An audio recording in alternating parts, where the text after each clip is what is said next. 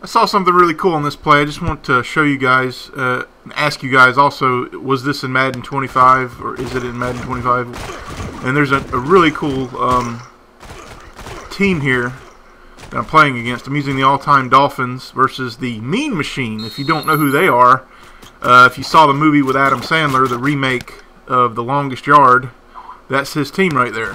The the black and red team, that's Adam Sandler's team from the movie. But anyway, look how number 59 gets knocked out of the play. He's on the ground, but he gets up and makes the crucial block here on the kicker. Last line of defense, no longer. Look how he just destroys him and seals the way, the final block here.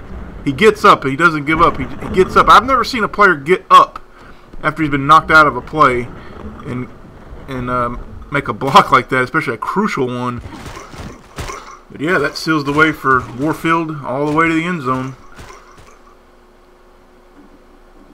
Now on this play, I just want to focus on how good in this game you have user control with your secondary. Adam Sandler back to pass.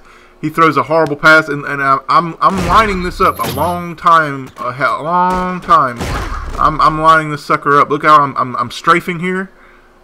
I'm anticipating this a long time, and I haven't been able to do this in Madden on the previous Maddens for the 360. I just couldn't do this kind of user control, and that's another reason why I love this game. I can continue to give you guys reasons why to get this game, but one more time at speed, just lining it up.